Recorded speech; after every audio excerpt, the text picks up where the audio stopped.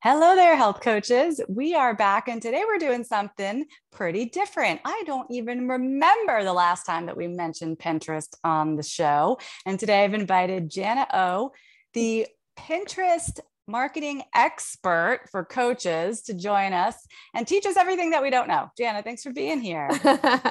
Thank you so much for having me. I'm really happy to be here and to talk about Pinterest. Yeah, I think we need this. Like, we really need this. Yeah. We talk a lot in here about Yep. Instagram. We've been hearing a lot of Mm. stuff about TikTok. And I feel like Mhm. Pinterest just kind of lurks in the background. It's been there for a long time, and you can do really good things with it. Why do you Yeah. think health coaches are well positioned to be making use of Pinterest? Yeah, that's such a great question. Interestingly, the platform and Pinterest has been around for about 10 years, about a decade. And when it first got started, obviously it was all about crafts and recipes and weddings and very domestic kind of oriented things, which we still love it for. But over the last 10 years or so, it's grown tremendously. And the types of things that people are looking for on the platform, searching for all the time. And I'll mention that search word again in a couple of minutes, because that's key, has just really diversified a lot. And so these days, and this was happening like even prior to the pandemic, but it really accelerated during the pandemic. People are looking on Pinterest all the time for ideas and inspiration around their health and wellness and well-being in general, physical health, mental health, all of those types of things, nutrition, fitness, mindfulness, just everything you can think of. It's really become a go-to place and a feel-good place for a lot of people who go there looking for ideas and inspiration and things to try and do and buy that help them to improve their lives in various ways. And health is no exception. So, It sounds like a very action oriented yeah, group of people using Pinterest as opposed to for like a sure. mindless scrolling on Instagram. People are going there to do something. Yeah, it's very purposeful. We always say people go to Pinterest for me time, first of all. So they're not really looking to necessarily be social. They're looking for ideas for themselves to improve their lives, their businesses. So again, they're looking for things to do and try and buy. And our job is to get in front of the people who are looking for the things that we help with on Pinterest. So That sounds our job really, as really marketers. well aligned with what we're doing as health coaches. I love that. Mhm. Um, I want to come back to a couple things that you said, but I'm remembering. Oh, I know what you said was really important. People don't go there so much to socialize. So I Right. hear a lot of health coaches saying, I don't want to be on Facebook. I don't want to be on Instagram. Getting the likes, the dopamine hits, like all the negative side to being Mhm. on social media. Sometimes we as health coaches, we don't want to be there for ourselves. And I Yeah. feel like Pinterest, correct me if I'm wrong, there's not as much of that. How Right. is it different? Yeah, that's definitely a big part of why people are attracted to the platform as marketers, especially like solopreneurs and coaches. So Pinterest is a search engine, right? So people, and I don't know if everyone who's listening knows that, but I'll tell you more about that so you get it, because that's a big part of what you need to understand to make it work for your business. And so people really do, like I said, go there for me time. They're not expecting a lot of conversation. There's not a lot of like commenting going on people's content or DMs or anything like that. Yeah. Um, and so you don't have to do engagement, if you will, in the way that we think about it on social media to be successful on Pinterest. There are other things you need to do that are different than social media, because it's not, Pinterest technically isn't social media, it's technically a search engine. So it's not necessarily like a lot easier, but I think it's more low maintenance in the sense that you don't have to go in and engage with people in order to be successful, with Pinterest marketing. And to be fair, in case anyone's listening and kind of knows about this, you do have the ability these days to comment, for example, on people's pins and whatnot, but it just doesn't happen that often. It's not the norm on Pinterest. And again, that comes back to the reason why people are there. They're not there to like see what their sister did over the weekend, or, find out, what Michelle, your last client, said about, I mean, you can put testimonials on there if you want, but it's more about showing people things that that they can try and be inspired by. So Right. yeah. I think that's a really fantastic setup for success for health coaches on this platform. And I'm kind of kicking myself because years ago, let's see, I want to say it was 8 or 9 years ago. So Pinterest was fairly new. Mhm. And I'm not usually an early adopter. So I wasn't doing much. I had my health coaching business going, and I have a lot of recipes on my website, but I was like, I'm not getting into that. I just can't do one more thing, because that's how it often feels. I can't do one more thing. Right. And one day I checked my Google Analytics, and my Pinterest traffic had surpassed traffic from Facebook, which had been a main driver at that point, even though I was doing absolutely nothing. So then I started trying a little bit, and it was going well for a while. I have fallen off the wagon. But here's my question. I used to put recipes on my website. Right. And then I would create this lovely graphic that I would pin to Pinterest, or other people would pin to Pinterest. And it all was driving back to the recipes on my blog. Yeah. Can you use Pinterest effectively if you don't have a blog? Yeah, you absolutely can. If you had asked me that question 5-6 years ago, I probably would have said you can, but it's really a lot easier to have a blog. And to be fair, even these days, if you have a blog, it's great to be able to pin Pinterest pins to your blog and have people land there, right? If you're working hard to do that type of content. But these days, the platform has changed a lot and grown a lot, and there are different formats of pins on the platform. And in fact, idea pins are one of the most basically the most engaging types of content on the platform. And those don't actually have to link to a particular piece of content or blog post. So a lot of people are taking the content that they're working hard to create, even on other platforms, for example, Instagram Reels, Instagram Stories, TikToks, and actually repurposing that content in an artful way. I want to make sure I'm clear about that, to put it on Pinterest to get more reach for that content. So you don't have to have a blog per se, but I always like to say with Pinterest, you do need to be creating some kind of content somewhere. So you either need to be creating content on social, content on your blog, on your website, content directly on Pinterest. Any of those things can work. The only caveat I would say is that sometimes people think that they can just pin other people's pins to their boards and be more of a curator versus a creator. And that's not really what helps us to attract clients and actually make us money at the end of the day. We need to be creating content somewhere. So if it's not on your blog, you want to be thinking, okay, where am I going to create content? Right on Pinterest, or am I going to put my content somewhere so that someone, when they find me in search on Pinterest for my thing, they can go and look at that content. There needs to be something to draw them in, right? So that's the only thing I'd say. It doesn't have to be a blog, but got to have some kind of content. Sure. Okay. And that content doesn't necessarily have to link to your website. Is correct. Important, I think, because a lot of health coaches don't have a website yet, right? But we are posting something to Instagram, or we are creating recipes, and maybe you're like, I don't know where to put this. Maybe you can just put it right on Pinterest. You actually can these days. Correct. There is a big movement to put content directly on the platform, which works really well. It's a win-win. So, yep. That is so cool. So I use Pinterest like as a user. I have boards and boards and boards of recipes and things for my meal plan, and I'm using it like that. But we know that's not the same as using it for your business. As the business, you want to be the one creating the content that other people are pinning.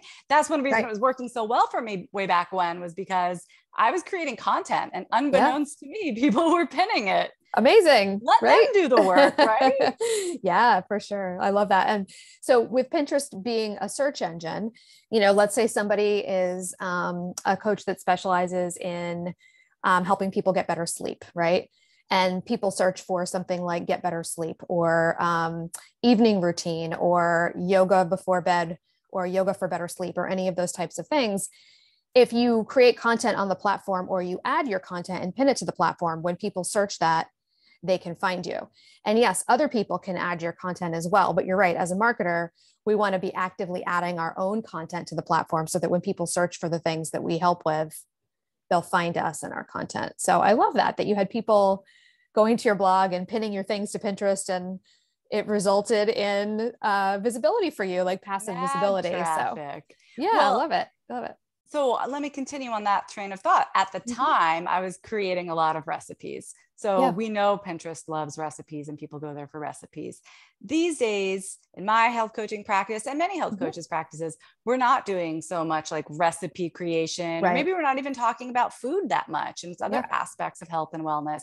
What kind of content does that lend to Pinterest? Oh, yeah. No, I mean, so I do keyword research for clients when I do done for you Pinterest setups, and I do it with clients when I work with them one-to-one, to set it up with them. So I do tons of Pinterest keyword research. It's like my favorite thing to do, which is good because I do it a lot.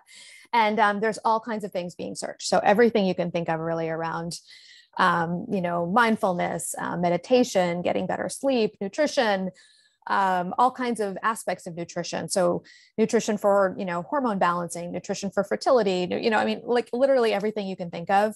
There are things being searched on Pinterest, and we can tell what's being searched because we do keyword research. And we do keyword research because we want to be intentional about using the keywords that people are searching for, the words that they use when they are looking for the things that they want to about the problems that they want to solve or the things that they're looking for information about.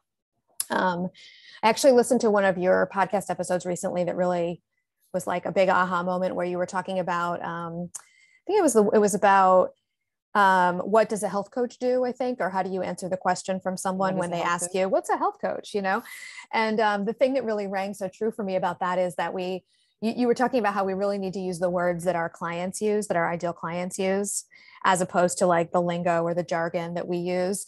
And that's a skill that's really important with Pinterest marketing, because we have to figure out what people are searching for on the platform in order to be able to use those keywords intentionally and get found by the right people. And sometimes people hear that and they think that sounds a little like Google, like trying to get found on Google. And it's a lot like that, because Pinterest is actually a search engine like Google. So and have you ever noticed like what you type in when you're searching for something? Like sometimes I'm on Amazon and I'm like thing with wheels for plants. Right. That's the search term, because that's what comes out of my brain. But it's never the fancy special word for that thing. Right. Everyday thing that somebody comes up with in 2 seconds as they type it in. So that's a really good tip to think about using the words they use. You guys hear me talking? Yeah, so important. Talk to us a little about the path that we would expect someone to take from they search, they find a piece of our content, then what? Like, then what do we want to have happen if at the end of the day we're, let's say, signing private clients into a 3-month coaching package? Yeah, that's a great question. So it depends on what kind of pin they find of yours. So there's different formats of pins on the platform, but I'll kind of focus on 2 of them that are the most common. So if there's an idea pin that they find of yours and they consume that idea pin, which is just basically going to mean they're clicking through multiple sides, because an idea pin is kind of like a carousel post a little bit in that way, but it's incorporates some video typically as well. So it's kind of like if like an Instagram story and a carousel post kind of had a baby, is sort of what these little guys are like. At the end, you'll have a call to action for them to do something. So the best calls to action can be to save the pin or to visit your profile. So it's important these days, and part of what I teach in my programs is to make sure that your profile on Pinterest is actually optimized and set up properly for conversion, so that people know when they land there what they can do next. And then if it's a standard pin, then they would actually click on a link, and your call to action would be to click on that link. Although I don't like to use click on the link language. I like to use read the blog or get the list or download the checklist or something like that. And then they would land on a page, on your website, presumably. So there's different paths that people can take, but a lot of times people go through your profile. And I personally, there's a lot of ways you can do this and a lot of ways you can monetize your Pinterest audience, but I really like helping people to grow their email list using Pinterest. So if someone lands on your Pinterest profile because they were interested in something that you taught them or helped them understand better, or they tried an idea that you gave them and they were like, wow, that was really good. It worked, like my shoulder feels better or whatever it is.